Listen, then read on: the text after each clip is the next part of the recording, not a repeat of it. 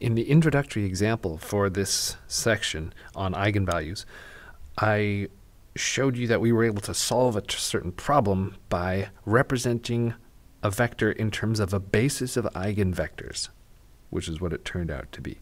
So the question is, naturally, can you always do that? And sadly, the answer is no. So it's possible to have defective eigenvalues. So we say that an eigenvalue lambda is defective if the dimension of its eigenspace is smaller than the multiplicity that it has as a root of the characteristic polynomial. So this means we crunch out determinant of a minus lambda I, and maybe we get a certain root showing up twice or three times, but maybe you only get one eigenvector. Or maybe it shows up with the order 3 or multiplicity 3, and you only have two eigenvectors that come out of it. Well, then we say it's defective. And if lambda is defective, then the eigenvectors of A can't form a basis of Rn because they don't span it. You don't have enough to span it. As a consequence, we need to cheat a little to get a basis made from eigenvectors.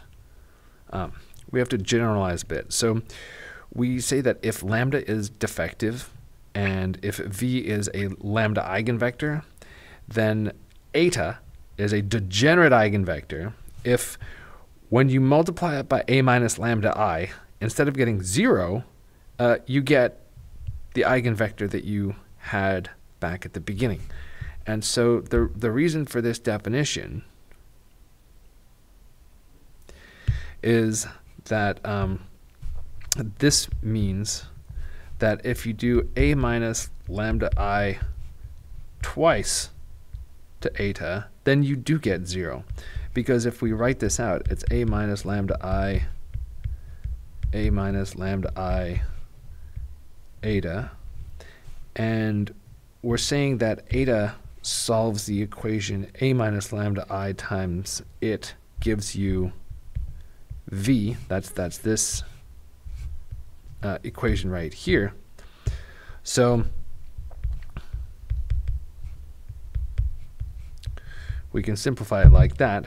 But then we also agreed that V was a lambda eigenvector, and that means that this term right here is equal to 0.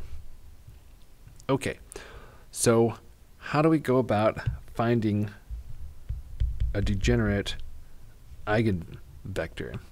So let's look at this matrix. We'll take A to be 5 minus 4, 0, 1, 0, 2, 0, 2, 5. All right.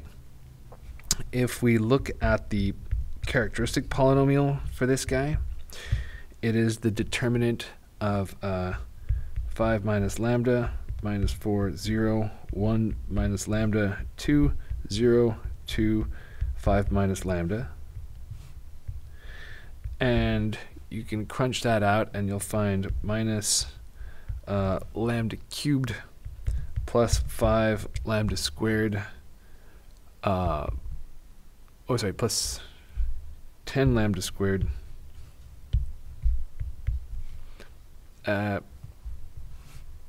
minus 25 lambda, and that works out to being minus lambda minus 5 quantity squared. So we have lambda equals 0, lambda 1 equals 0, lambda 2 equals 5, and lambda 3 equals 5. So in particular, we have that the multiplicity of lambda 3 is 2. Now going on to find the eigenvectors for the 0 eigenvalue, we row reduce a minus 0I, which is just a.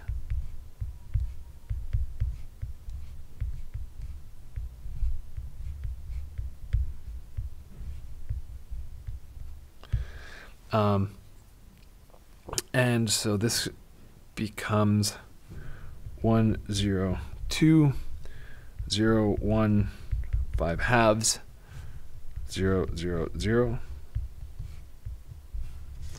And so I get minus 2t minus 5 halves t and t.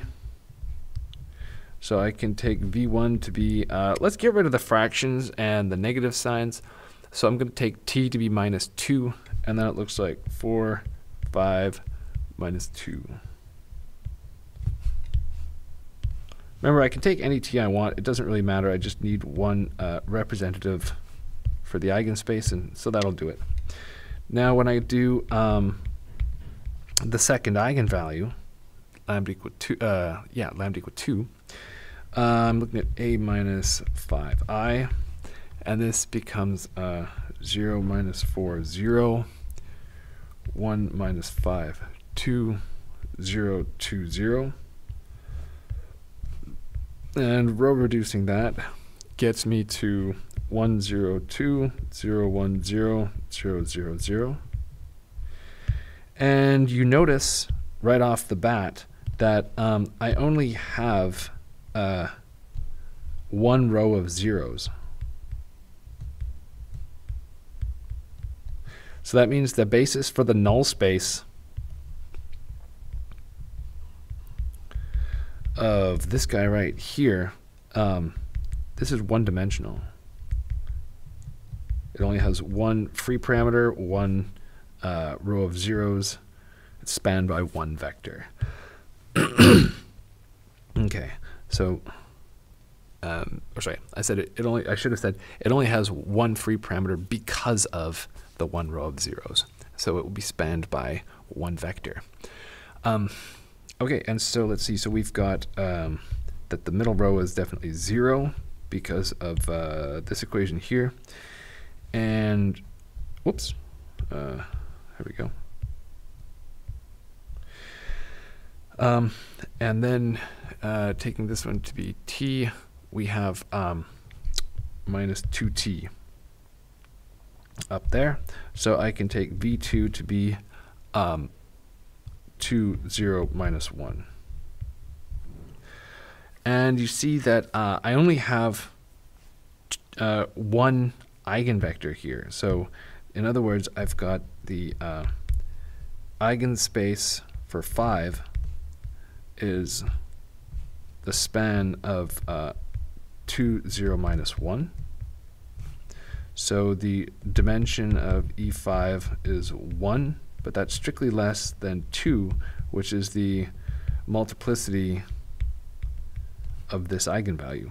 Okay, so I need a defective eigenvector because I need to have a third vector, so I have a basis for R3 that has at least mostly eigenvectors of R3. So I take the one that that I already have, and I'm going to solve a minus 5i, because 5 is my eigenvalue, times eta equals v. So in other words, I need to row reduce this augmented matrix right here. So I have the same thing as before, 0, minus 4, 0, 1, minus 5, 2, 0, 2, 0 on the left. But now there's more to it. I'm not solving a homogeneous equation. I've got a v tacked on there. So I bring in the v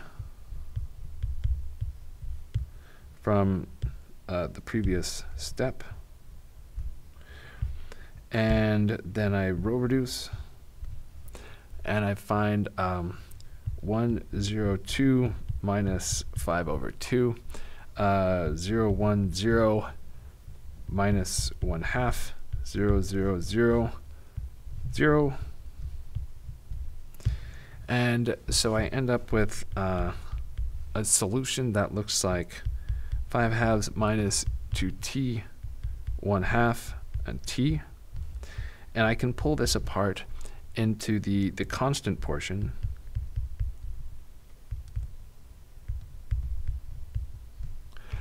And the part that's got a t in it.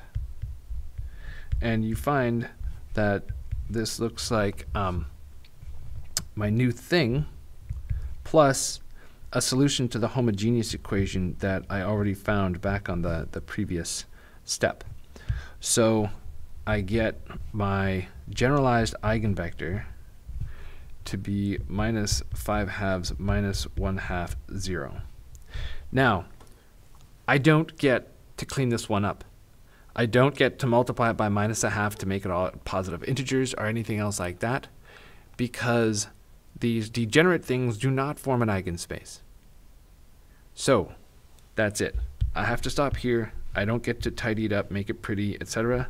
That's just my answer. That's our degenerate eigenvector.